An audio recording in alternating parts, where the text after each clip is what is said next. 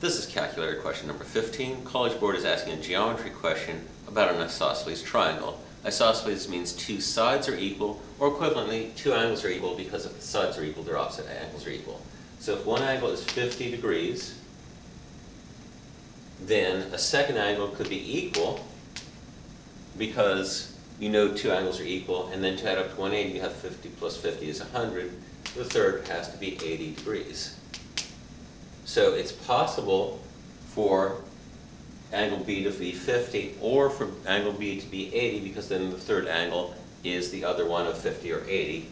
So they're asking which one is not possible, and A and C are both possible, so this is the wrong answer. Alternatively, if no angle is equal to 50 degrees, then you have 50 degrees plus, let's call it x degrees for the second angle, and the third angle has to be x also, because the third angle is not equal to 50, so it must be equal to x.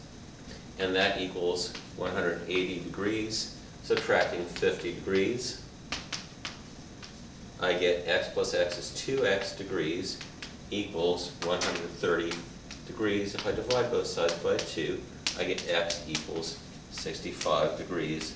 So that would be 50 degrees plus 65 degrees plus 65 degrees. Those add up to 180, just like 50 plus 50 plus 80 adds up to 180. So that those are possible angles for an isosceles triangle that has a 50-degree angle at A. And they're asking which is not possible. 65 is possible, so choice B is wrong, which means choice D must be the value that's not possible, and that makes sense. If we have a 50-degree and a 100-degree, and your angles add up to 180, the third one has to be 30 degrees, so no two angles are equal, which means no two sides are equal. This could not have been an isosceles triangle. If you try to make two of them equal, 50 plus 100 plus 50, or 50 plus 100 plus 100, either way you end up not having a triangle because triangles add up to 180 degrees. So choice D would be our answer.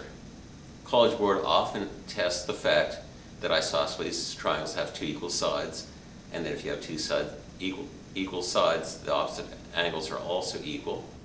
And they also test the fact that the largest side is always opposite the largest angle, and the smallest side is always opposite the smallest angle. So make sure you're comfortable with those geometry facts, and come back soon for my next video. With math, there's always more.